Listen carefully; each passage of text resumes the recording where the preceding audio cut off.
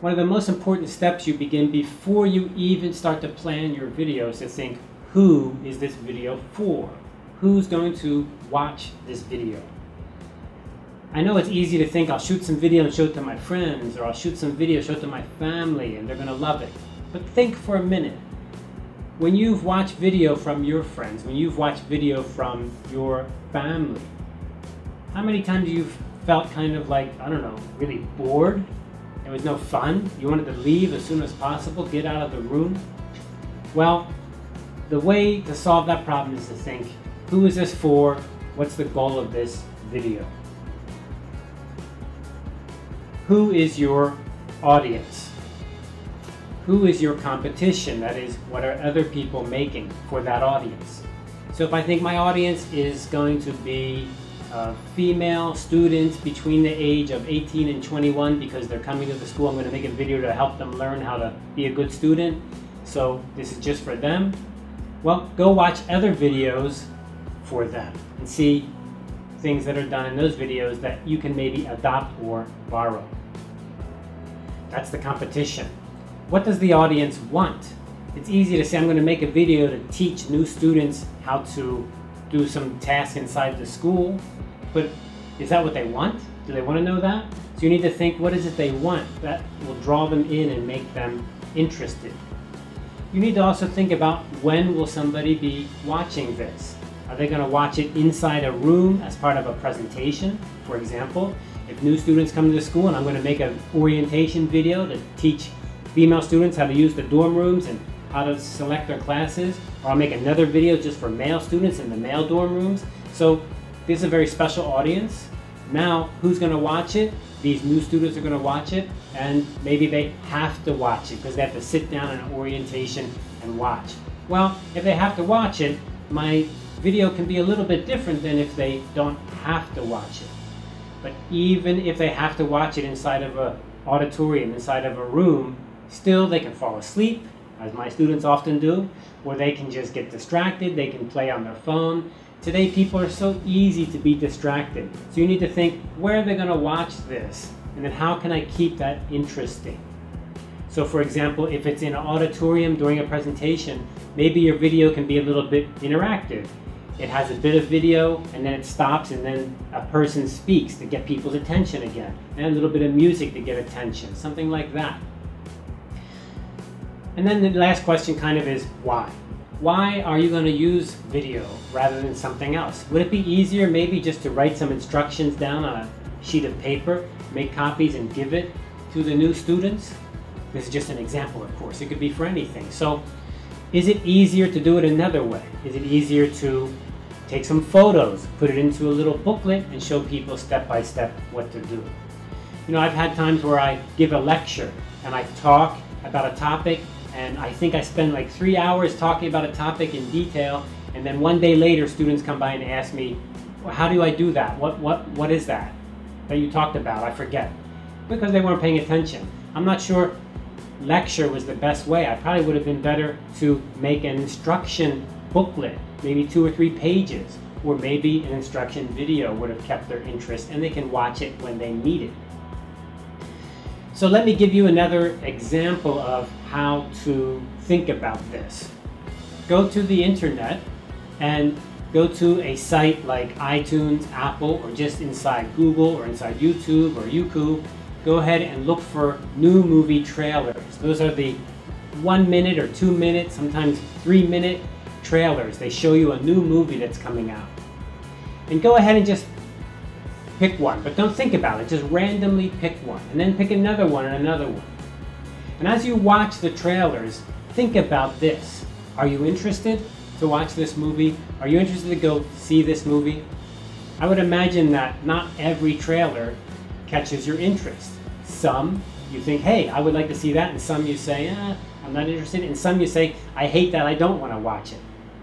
So that's a great example of teaching you that kind of interest. Those trailers are made for a special group, a market segment, what we call marketing, a group of people. You may be in that group or you may not be in that group. So when you see a trailer and you like it, you're in that target market audience. When you see a trailer and you don't like it, that's not for you. Think about the different things that are done inside the trailer that make you attracted or not attracted. And the goal is not to say the trailer should be changed to make you attractive. No. The point is that that trailer maybe is not for you. That movie is not for you. That movie is for a different group of people. Okay, well, let's take a walk to our hardware table.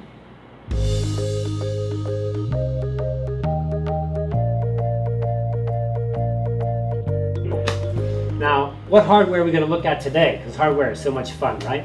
Well, let me search through my hardware here, see what I got to show you. And I think what I have is something interesting that you should all know about. And here it is. It's a watch. That's my little watch. Yeah.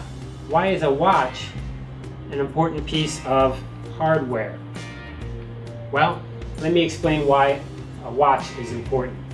What I'm talking about is time. In video production, the biggest mistake I see students make is they don't realize how much time it's going to take. Many times, students come to my office and they want to borrow some video equipment, which is great. You know, I'm really happy. So we go up to the lab and say, here's a video camera for you. Here you go. And I ask them, what are you going to do? And they say, we're going to record a visiting guest. He's giving a lecture, and our professor wants to record a lecture. And I say, great, go for it. When is that? And they go, oh, in about 10 minutes. And I go, whoa, 10 minutes. There is no way you're going to be ready in 10 minutes. So let me talk just a minute about this time issue. Even the best, most experienced movie makers, video producers, they understand they need to begin planning way early. And when I say way early, I'm talking about, months, if not years ahead of time. Now, in your case, you're not such a big production, right? But you do need to plan ahead at least days. You need to think about which day are you going to shoot your video, where are you going to go? Are you going to more than one location? Even if you're going to be inside a studio like I am here, you still need to plan ahead to make sure everything is going to be set up and ready. You need to get other people together usually at the same place and the same time, and that can be hard just by itself. But the main reason you need time is because, in English as we say, things happen. Bad stuff always happens. Maybe you get everything ready, you get to the site and you realize you're missing batteries. Or maybe your batteries are okay, but then they're dead in 10 minutes. Or maybe you forgot a lens or a camera, or maybe someone forgot the tripod, or maybe someone is late and can't show up on time. Maybe the audio is not working. In fact, that's one. It always happens. We'll talk a lot about that. So when I say time, what I'm saying is two things. One, planning time. You need to use your watch and your calendar to plan ahead. Tomorrow, next week, what will we do? For example, my idea of students coming to borrow equipment, they should come a week beforehand and say, we have a visitor in 7 days. Can I borrow the camera 4 days ahead of time and set it up and practice once with another student to make sure it's all working? That's the way it should be done. So planning ahead.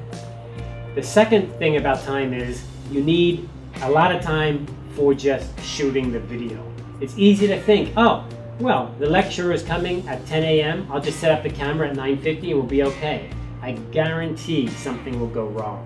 I guarantee something will go wrong. And that's a simple production. Somebody's coming and you're just going to video record them. What about a more complicated production where you have multiple people or a script or some material to present? I guarantee things will go wrong. So planning is one thing.